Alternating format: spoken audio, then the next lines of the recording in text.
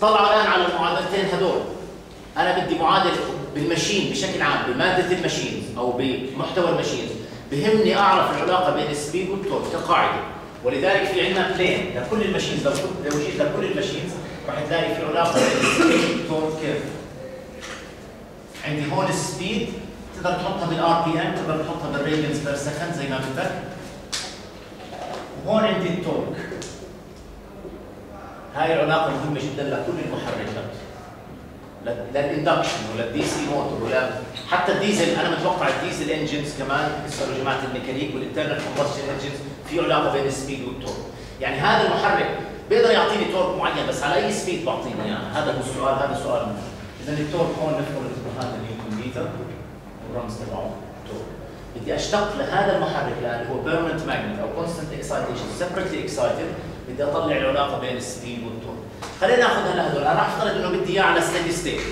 اذا بدي اياه على ستيدي ستيت شو بقدر اتخلص؟ بقدر افترض منها صارت عنده علاقه اي اي ار اي كي 3 اوميجا تي. بس انا ما بدي اي اي تكون موجوده، بدي اتخلص من اي اي. شو بقدر احط محل اي اي؟ تعويض التورك تورك على كي 4.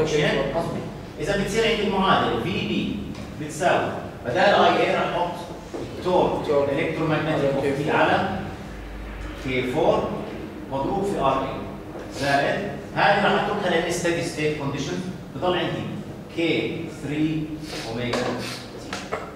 طلعوا الان على المعادله هاي.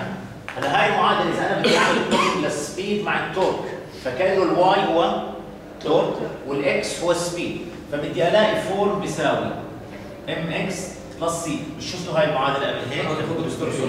هاي معادله خطيه، السلوب تبعها وين؟ معادله ام والانترسبت تبعها سي. شو يعني الانترسبت؟ مكان قطع على الواي اكسس، مضبوط؟ محل ما لما اكس تكون زيرو ليش بتكون قيمه واي سي؟ مش هيك؟ بدي احاول احط هاي المعادله بهذا الشكل، لكن انا واي بدي اياها شو تكون؟ التورك. اذا بدي واي تكون التورك، ايش بدي اعمل؟ بدي واي تي تكون على جهه وكل شيء ثاني على الجهه الثانيه، وبدي اتخلص من الكي 4. اذا راح تصير عندي تي الكترومagnetic از ا فانكشن اوف تايم تساوي، راح انقل هاي على الجهه الثانيه، راح تصير في بي ماينس كي 3. مش هيك؟ راح تصير في بي ماينس كي 3 اوميجا تي. وبعدين ايش راح اعمل؟ في كي 4 على ار. اذا راح تصير هذه هون في كي 4 على ار اي ناقص، هاي مهمه ناقص، هون كمان في كي 4 على ار. مش هيك؟ طلعوا لي هلا على هاي. هلا هاي لو بدي احطها بهذا الشكل، وين الام؟ لا وين الاكس؟ هي اكس. مش هيك؟ اذا بدكم خلينا اعيد ترتيبها لحتى تصير زي هاي بالضبط.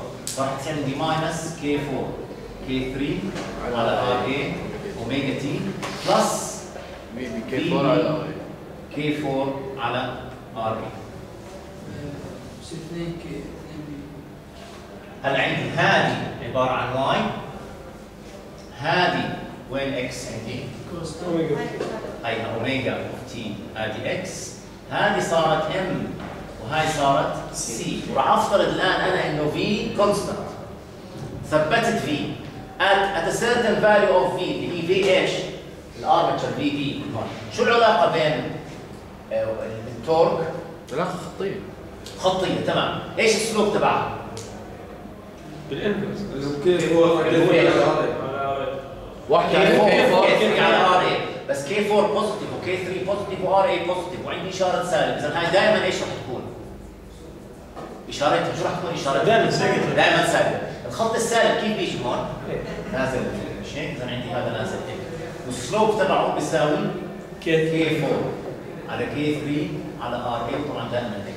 طيب الشيء الثاني الانترسبت تبعه قديش؟ في كي 4 على ار اي.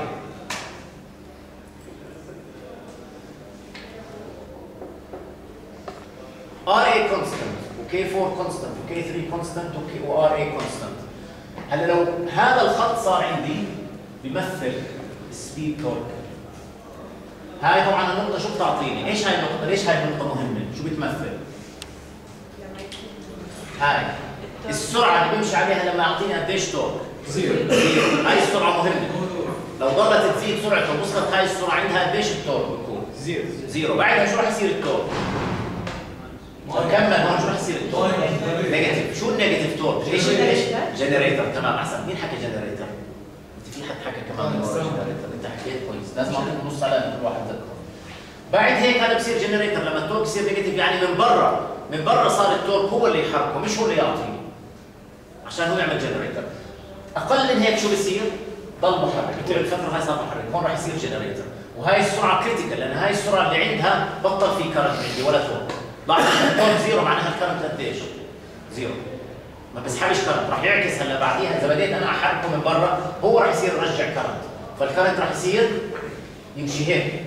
راح يطلع لنا التورك راح يصير كمان نيجاتيف. طيب هلا هون سؤال مهم، اخر سؤال. لو غيرت في بي، لو جيت غيرت الفاليو تبع في بي كان دائما انا مثبته على 120، جيت هلا رفعته ل 200، ايش راح يصير بالخط هذا؟ شفت تمام، ايش راح يتغير فيه؟ السلوب ما راح يتغير، السلوب ما بيعتمد على في بي، اذا السلوب راح يضل نفسه، الخطوط اللي لها نفس السلوب شو بقدر احكي عنها؟ انها ايش؟ متوازيه، مش هيك كل الخطوط متوازيه، اذا الحركه هاي هيك والحركه هاي هيك، على ايش بتعتمد؟ على في بي. اذا زدت في بي هذا شو بصير فيه؟ بيطلع ولا بيطلع فوق؟ بيطلع. اذا نزلت في بي شو بصير؟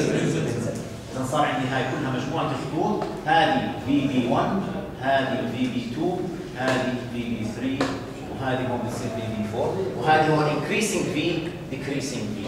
إذا هذه الطريقة حتى إيش عملت بتغييرها لفي بي؟ شو غيرت؟ غيرت السبيد تورك كاركترستكس تبعت هذا المحرك. هذا الميثود مهم جدا اسمه الارمتشر فولتج كنترول. وإذا تتذكروا الفايل اللي اشتغلنا عليه المرة الماضية، مش فتحت أنا غيرت الفولتج تبع الارمتشر وحطيت دي سي موتور. لاحظتوا كيف سرعه مش عملنا هيك مضبوط ولا لا؟ بالباور. بالباور انا بخرب هذا. طيب ماشي.